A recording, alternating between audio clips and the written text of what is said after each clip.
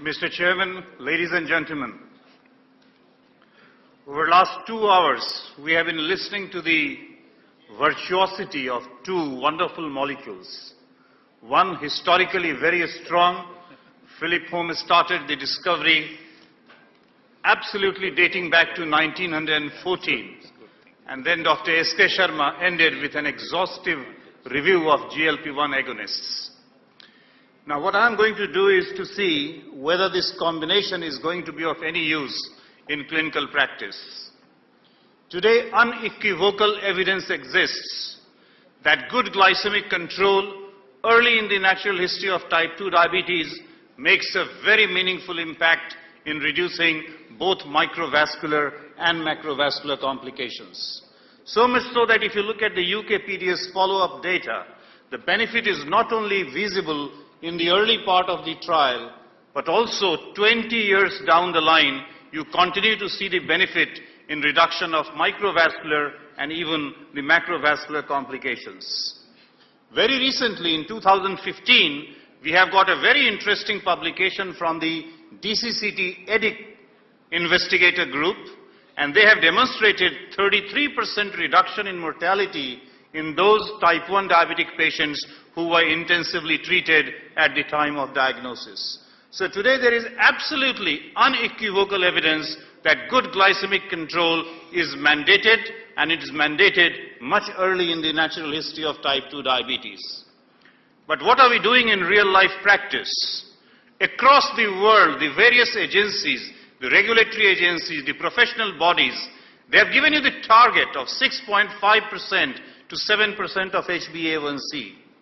But what are we doing? We are doing horrible. And it's not one country. We are talking of the whole world. We are not achieving good glycemic control at all. And particularly, if we look at this issue as to why is this happening, I think we can easily condemn the disease itself, that type 2 diabetes is a disease characterized by inexorable decline in beta cell function, and therefore it's a progressive disease and we cannot do anything. But I think the fact of the matter remains that insulin, even though identified as the most important weapon in controlling diabetes, it's very, very underused in clinical practice. If you look at this scenario in India, and this slide has been shown by two previous speakers, the situation is even more horrible. We are not doing well at all on the glycemic front. The HbA1c is off the target, the fasting, the postprandial, the random, everything is off target. We are not doing any good at the lipid level either. We are certainly doing a reasonable thing at the level of the blood pressure control. I think that's one thing which is at least quite heartening from the Diab-Curacia study 2011. Less than 20% of our patients are at target of HbA1c, and that calls for some urgent action. We know for sure that even though insulin is very effective, but there are a number of limitations. There are a number of roadblocks which are responsible as to why physicians are either reluctant to initiate insulin or to optimize insulin or to intensify when it is required. And I believe that hypoglycemia and weight gain are the two most important limiting factors for all these difficulties in starting and maintaining insulin treatment. If we take up the first issue, whether you are talking of UK PDS, where the patients were recruited at the time of diagnosis, or you talk about the advanced ACCORD and the VA-DT, where the patients had already spent almost a decade after diagnosis. The moment you embark upon intensive glycemic control, you end up paying the price by incurring a higher incidence of hypoglycemia. And this is the UK PDS data regarding the weight gain. You can see here, in the entire duration of the study and in the follow-up, there is a progressive rise in the body weight, whatever treatment modality you use, particularly with insulin and sulfonylurea.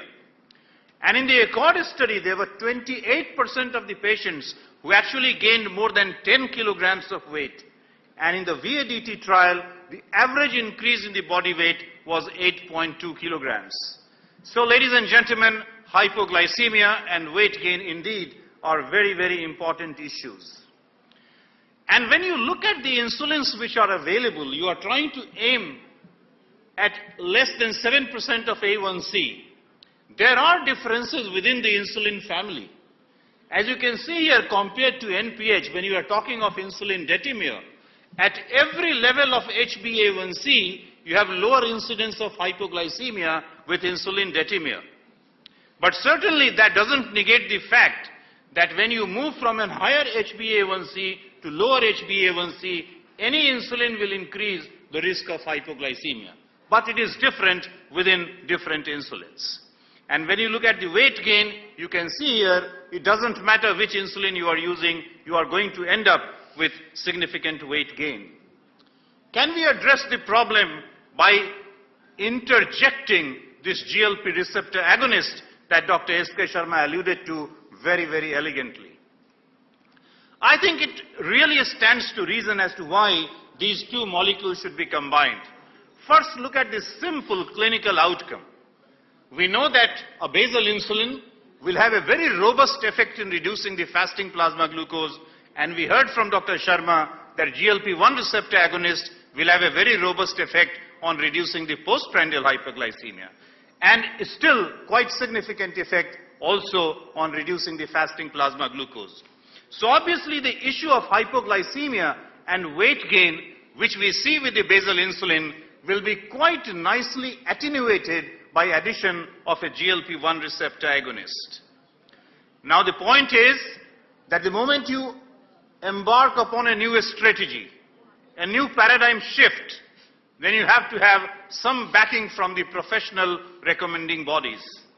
And when you look at the 2015 ADA ESD recommendation for glycemia management in type 2 diabetes, you can clearly see that basal insulin and GLP-1 receptor agonists both occupy the tier 2 recommendation and then tier 3, and in fact in the entire continuum of management of type 2 diabetes.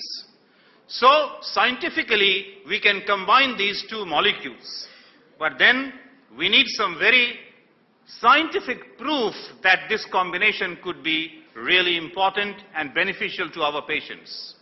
I'm going to take you through some very exciting data from these three clinical studies. The first is the LIRA-DETEMIR studies, and the very name suggests that in this study you are going to use a GLP-1 analog first, and then if you are not on target, you are going to add insulin-detemir. And the second study is LIRA add to Basal, and again the name suggests that first you use the basal insulin, and then if you are not at target, you add a GLP-1 analog, in this case liraglutide. And the last study is the BEGIN study, which was basically a study on insulin degludec, and subsequently those patients who could not achieve the target, there was addition of liraglutide. And I'll first take the LIRA-DETEMIR study. Obviously these are the patients of type 2 diabetes who are on a combination of oral anti-diabetic drugs, and they are given the optimal dose of liraglutide, 1.8 milligram. Ladies and gentlemen, what do we expect? It's very interesting to see that 61% of patients are on target just by addition of a GLP-1 analog, and that is liraglutide. So you really don't need to use insulin in large number of patients. So you carry on with this group of patients, what we call the observational group, and you don't do anything else, just carry on with the OAD combination with liraglutide. But in the 39% of the patients who do not achieve the target of less than HbA7%, you randomize either to insulin-detemir or do nothing, just carry on. And not surprisingly, when you look at the result from this study, which group did the best? The group which originally had 61% of them who got the best control right in the beginning, they continued to have the lowest HbA1c level. And then the other group, out of the 39%, those who were added insulin-detemir, they achieved a better A1c reduction.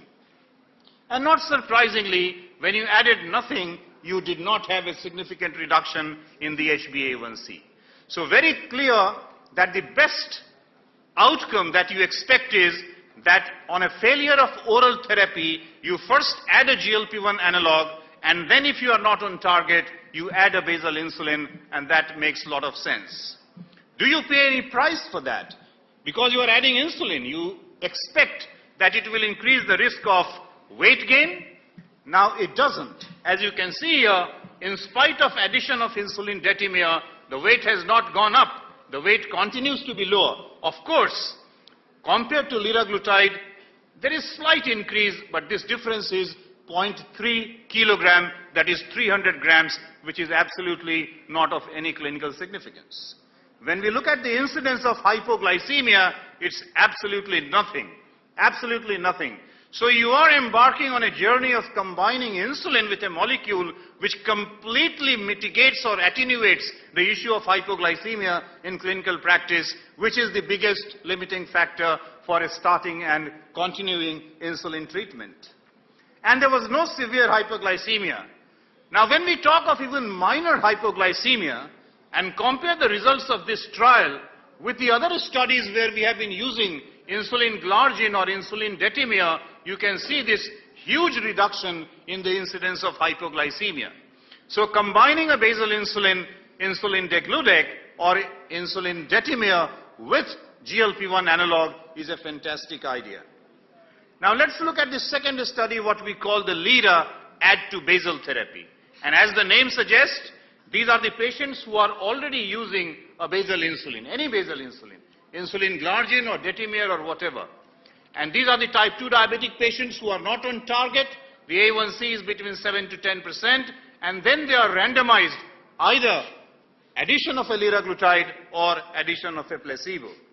And not surprisingly, addition of liraglutide leads to a very smart reduction in the HbA1c as compared to placebo. And this is not very difficult to understand. But what is more important is that when you look at this body weight issue again, in spite of being insulin on board, you continue to have the benefit of weight reduction.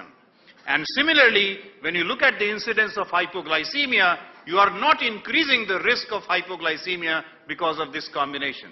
So once again, it really doesn't matter that whether you are using a GLP-1 first or an insulin, basal insulin first, you continue to have the benefit of better HbA1c reduction, continue to have the benefit of weight loss, and without increasing the risk of hypoglycemia. However, one very important message comes out from these two studies. You saw in the first study, LIRA-DETEMIR study, that the group which achieved the HbA1c of less than 7% right in the beginning, they continued to do the best. And in the second study again, the basal insulin, if it had a good control, they continue to do very well. And in the next study, I am going to take this data further, that how important is to achieve glycemic control. It doesn't matter whether with this molecule or that molecule. If you achieve a glycemic control early in the natural history, that is going to be very beneficial in the entire course of type 2 diabetes management. Now, we were all involved with the beginner study. This was the original approval study for insulin degludec. And then we had the extension of this study called the once long study. And you can see here, once again, patients who were treated with insulin degludec, and if they achieved the target, you just continued the observational group where you just used metformin and insulin degludec. And those who were not on target, they were added either insulin aspart or a liraglutide. Now, Samit Gosal talked very nicely about this combination of adding insulin aspart to insulin degludec. So you have two options here. When you are trying to intensify treatment, whether you would like to add an insulin or you would like to add a liraglutide. That's what you are thinking.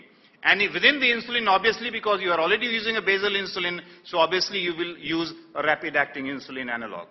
And now let us look at the data. And the data here again shows you that those who achieved with insulin degludec alone continue to do better than the other two groups. And then, of course, addition of liraglutide to insulin degludec was better than addition of insulin aspart to insulin degludec. So that clearly tells us that good glycemic control is the most important thing much early in the natural history, and then addition of a GLP-1 analog to basal insulin is a better idea than adding an insulin aspart. Of course, when you have to further intensify the treatment, as Samit Gosal said, use twice daily IDEG-ASP, and that could be a wonderful thing. But when you are talking of the first injectable space after failure of the oral therapy, I think it's nice to start with a GLP-1 analog or a combination of a GLP-1 analog and a basal insulin. Or vice versa, you can intensify the treatment on that pattern. And again, in this study also, you continue to have the benefit of weight loss. And again, in this study, because you are comparing with insulin aspart, there is a huge reduction in the incidence of confirmed hypoglycemia and also 86% reduction in the incidence of nocturnal hypoglycemia. So adding GLP-1 receptor agonist to a basal insulin leads to a huge impact in reducing the incidence of hypoglycemia. If you look at a composite picture of every single study which has been done on a combination of GLP-1 receptor agonist and basal insulin, across the board, it doesn't matter whether you are using an exenatide twice daily or you are using lixisenatide or liraglutide or albiglutide, across the board, there is very impressive reduction in the HbA1c. And you continue to see the benefit of weight reduction with almost all these GLP-1 receptor agonist and basal insulin combination. So ladies and gentlemen, I think whether you start with a GLP-1 and then add insulin, or whether you start with a basal insulin and then add a GLP-1 analog, HbA1c reduction, weight loss and hypoglycemia reduction gives you the benefit of this wonderful combination. So I would like to conclude my talk that combination of a basal insulin and GLP-1 receptor agonist has proved to be a very important therapeutic option, and I would say a very important therapeutic advance.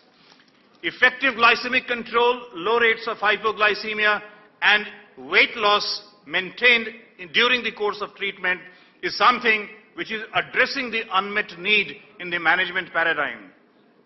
And when we talk of this synergistic benefit between a GLP-1 receptor agonist and basal insulin in diabetes management, I think all the three trials that I showed you, they used a GLP-1 receptor and a basal insulin in two different syringes. I think the way forward, the future could be that if we could combine the GLP-1 receptor agonist liraglutide and the basal insulin, insulin degludec, in one pre-filled syringe, making life very simple for our patient. And ladies and gentlemen, that's the molecule IDEG-LIRA which Dr. Sharma tried to introduce. Thank you very much. I think this is the future of diabetes management.